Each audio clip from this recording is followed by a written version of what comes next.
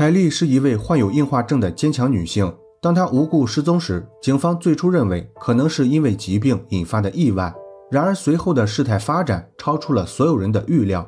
仅仅过了几个小时后，一位朋友自称梦到凯莉遭遇了不测，并且描述了非常详细的场景。警方抱着试试看的想法跟进了这一线索，结果有了令人震惊的发现。那么这究竟是一个无法解释的奇怪现象，还是另有隐情的阴谋？接下来让我们走进这起案件。大家好，我是大熊。今天分享的案例发生在美国佛罗里达州印第亚兰提。该市位于佛罗里达州中东部，靠近大西洋沿岸，人口大约3000人，是布里瓦德县下属的一座城镇。主人公凯莉出生于1963年9月5日，她来自新泽西州，在印第亚兰提的一家医院担任护士工作。凯莉的丈夫名叫吉诺，他比凯莉大几岁，是一家连锁餐饮企业的经理。两人于2003年结为夫妻，婚后的9年里，他们一直没有生育子女，主要原因是凯莉的年龄和健康问题。凯莉在大约40岁左右患上了多发性硬化症，这是一种无法治愈的中枢神经系统疾病。患有这种疾病，轻则走路不稳，说话不清，重则会导致失去行动能力，甚至生活不能自理。但幸运的是，当时凯莉的症状较轻，她只是有些说话不清楚，行动和生活没有受到太大的影响。不过为了预防病情进一步恶化，凯莉还是决定积极面对，尝试通过适当运动改善身体状况。在接下来的几年里，凯莉每天都会坚持健身，空闲时也会经常参加各种户外运动。通过科学的锻炼方式，凯莉的病情有了明显改善。同时她也在户外活动中结交了许多朋友，其中一位是一名叫希拉的女子。希拉来自加拿大，她是一位狂热的户外运动爱好者，尤其热衷于潜水，因此在成年后从寒冷的加拿大移居到了阳光明媚的佛罗里达州。实际上凯莉和希拉早在10几年前就已经认识，那时凯莉还是一名在餐厅做兼职工作的大学生，而希拉已经是2个孩子的母亲。当时他们都在同一家餐厅工作过，但在工作结束后就没有了任何来往。10几年前的希拉生活过得非常艰苦，她的丈夫丹尼尔心怀远大理想，不愿从事简单的工作，一家人的生活开销全部依赖希拉多打几份零工才能勉强维持。然而如今希拉已经熬出头，她拥有了自己的房地产事业，而且丈夫丹尼尔也当上了印第亚兰提的市长。尽管只任职了1届，但希拉市长夫人的头衔早已深入人心，这让她在生活中多了许多便利。由于凯莉和希拉都对户外运动十分热爱，这使得2人之间的友谊重新焕发。后来这段友情慢慢扩展到了家庭，他们的丈夫吉诺和丹尼尔也成为了好朋友。然而事情的发展往往超出预料，一段时间后，这2对夫妻之间的关系开始陆续出现问题。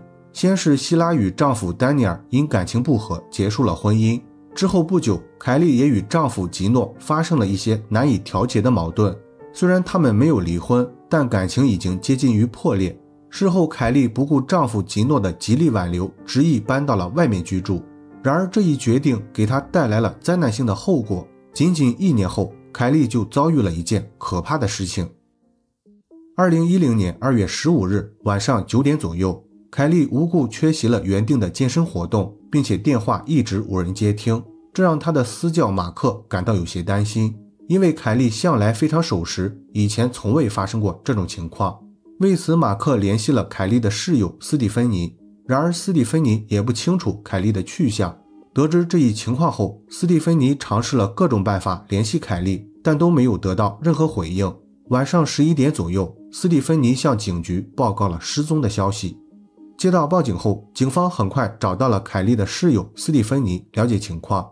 斯蒂芬妮告诉警方，她最后一次见到凯莉是在早上6点左右，当时他们一起在家吃了早餐，之后就各自出门去了外面上班。接下来的一整天，她都没有和凯莉联系，直到晚上9点左右接到了私教马克的电话，才发现凯莉失踪了。不过凯莉的护士工作服在家，运动装不见了，这说明她在下班后曾回家换过衣服。通常情况下，凯莉在换完衣服后就会去健身房健身，所以她很有可能是在前往健身房的路上发生了意外。得知这一情况后，警方出于凯莉的安全考虑，连夜展开了调查工作。由于凯莉身患多发性硬化症，警方最初认为她可能因为疾病在半路发生了交通事故，但在与附近的医院核实后，并没有找到凯莉的踪迹。因此警方来到健身房询问了凯莉的私教马克。马克向警方详细讲述了事发前后的情况，并且提到了一个重要细节：凯莉最近一直与希拉的前夫丹尼尔在一起健身，从两人的举止来看，他们的关系非常亲密。另外，丹尼尔在晚上9点左右曾来过健身房，不过他没有健身，在看到凯莉不在后就很快离开了。马克的说法引起了警方的注意，尽管他们还不清楚凯莉和丹尼尔的关系，但认为丹尼尔可能与这起失踪案有关。然而当警方准备找丹尼尔询问时，一通奇怪的报警电话打乱了他们的计划。第二天一早，警方接到了希拉母亲玛格丽特的来电。玛格丽特表示，她的女儿希拉自称梦到了凯莉，并且一直在说凯莉已经遇害了，她不知道该如何处理，希望得到警方的帮助。接到报警后，警方立即前往了希拉的住所。当时希拉的母亲玛格丽特正和2个10几岁的外孙在门外等待。警方首先向他们了解了当时的情况。It was almost 10, and I came in from doing laundry and saw her standing in the doorway, holding on to one of our shelves in the living room, and then onto the door frame. She was sitting there like just kind of shaking. I said, "Mom, are you okay?" She said, "I'm really dizzy, really dizzy." And then she like went back against the wall and then just started having a seizure. 根据希拉的大儿子格雷姆的说法，昨晚10点左右，希拉突然感到身体不适，被紧急送到了医院。但由于医生没有检查出任何问题，所以他们又在凌晨3点左右回到了家中。刚开始希拉的行为还很正常，到家后很快就去了卧室休息。但在第二天早上，希拉突然像发疯了一样，自称梦见凯莉遭遇了不测。格雷姆听到后感到非常害怕，随后给住在附近的外婆玛格丽特打了电话。当玛格丽特看到希拉恍惚的状态后，也有些不知所措，情急之下就向警方发出了求助。希拉大儿子格雷姆的说法得到了他弟弟和外婆的证实。随后警方进入房间询问了当事人希拉。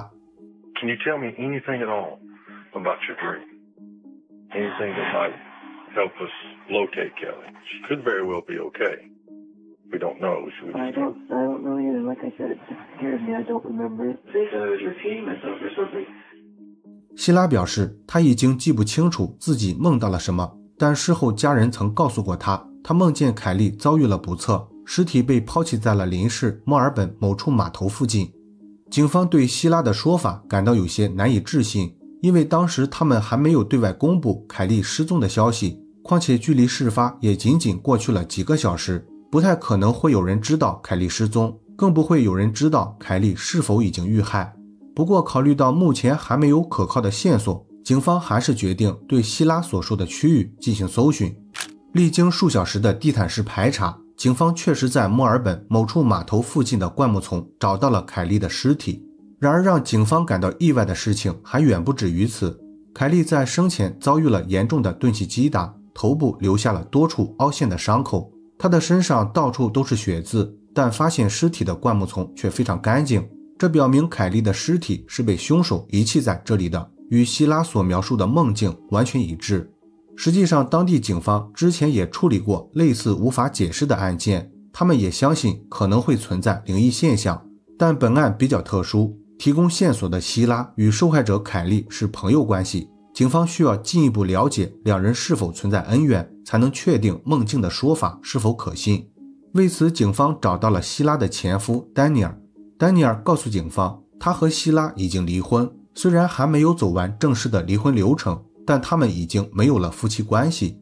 此外，丹尼尔还承认他和凯莉开始了一段新恋情，他的前妻希拉也确实对此感到非常不满，但相比于希拉，丹尼尔更相信是凯莉的丈夫吉诺犯下了这起案件，因为在案发2个月前，吉诺不知何故发现了他和凯莉的恋情，这让吉诺感到非常愤怒。为了发泄心中的不满，吉诺曾在他和凯莉的一次约会中突然闯入，使用扳手攻击了他们。如果当时不是他们及时逃离，很可能会发生严重的暴力事件。这件事情发生后，他原本打算报警把吉诺关进监狱，但后来考虑到毕竟自己理亏，最终还是放弃了。然而吉诺的报复并没有就此停止，他经常在半夜打骚扰电话，还会发送一些不堪入耳的侮辱性留言。为了证明自己的说法，丹尼尔播放了一段吉诺发给他的语音信息。 Come on. You mother. Yeah. You know, my wife. Come on, you want to cut this marriage? Sucker, I'm going to catch your mother***ing ass. 通过这段粗俗的留言，不难看出吉诺是真的生气了，这也让警方认为他确实具备作案动机。不过在进一步调查之前，警方需要先核实丹尼尔的不在场证明。由于之前凯莉的私教马克曾经说过，丹尼尔在晚上9点左右去过健身房，于是警方询问了丹尼尔在那段时间的去向。丹尼尔告诉警方，案发那段时间他刚刚结束出差回到当地，由于之前已经和凯莉约定了会在健身房见面，所以他在下飞机后就直接去了健身房。当得知凯莉不在后，他又开车回到了家中。之后的几个小时，他一直在尝试联系凯莉，没有外出过。通过相应的不在场证明，警方确信丹尼尔没有作案时间，于是又对凯莉的丈夫吉诺进行了询问。Our separation occurred because she was hanging out with Daniel Trott, and who's a friend of ours. He's been a guest in my home here multiple times. 根据吉诺的说法，他之所以会知道丹尼尔和凯莉偷情，是因为丹尼尔的前妻希拉告诉了他。最开始他并不相信两人存在不正当关系，因为他非常信任丹尼尔。但后来希拉一再提起这件事情，这也让他慢慢对两人的关系产生了怀疑。大约在2个月前，希拉突然发了一个地址，让他务必过去看一下，结果他就撞见了丹尼尔和凯莉偷情的场景。也正是因为这件事情，才引发了后面的暴力事件。尽管吉诺承认他对丹尼尔和凯莉非常憎恨，但坚持与本案没有关系。为了证明自己的说法，吉诺提供了充分的不在场证明。案发期间，他在其他城市工作，而且还去了一家药店购买药品。警方通过查询药店的监控，确信吉诺没有作案时间，因此也排除了他的嫌疑。案件进行到这一阶段，警方只剩了最后一个尚未调查的嫌犯，那就是自称梦到凯莉遇害的希拉。然而当警方准备询问希拉时，希拉不但拒绝了问话的要求，还让他的2个儿子也拒绝配合调查，这让警方加深了对希拉的怀疑。不过当时他们还没有掌握任何证据，只能想办法从其他方面继续调查。接下来警方把重点放在了寻找第一案发现场和凯莉丢失的汽车上。由于抛尸地点距离凯莉租住的公寓很近，警方认为她可能在公寓附近遭遇了袭击，于是沿着公寓到抛尸地点的线路展开了仔细排查。没过多久，警方就有了重要发现。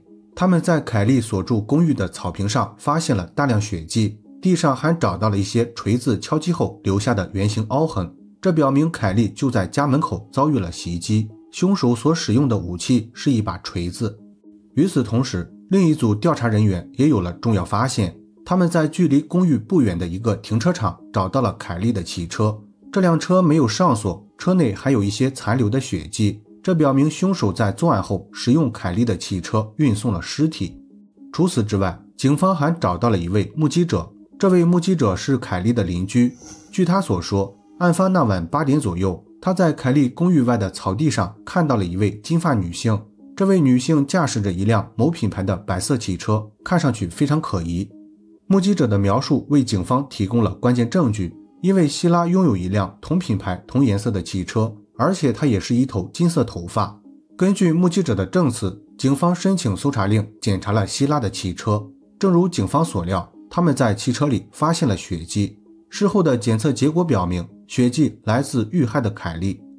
2010年2月，案发2周后，警方以谋杀罪逮捕了希拉。面对警方的证据，希拉仍然不愿承认犯罪，他坚持自己只是做了一个无法解释的梦，并没有杀害凯莉。但警方显然不会相信这种说辞。为了了解完整的案情真相，警方通过漫长的司法程序传唤了希拉的2个儿子。在得到相应的免罪保障后，希拉的2个儿子交代了一些之前隐瞒的事情。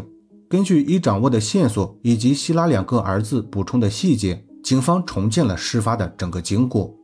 希拉与前夫丹尼尔最初的感情很好，生活也非常幸福，但后来不知道丹尼尔和凯莉谁先主动建立了不正当关系，这导致希拉和丹尼尔的感情出现了严重问题。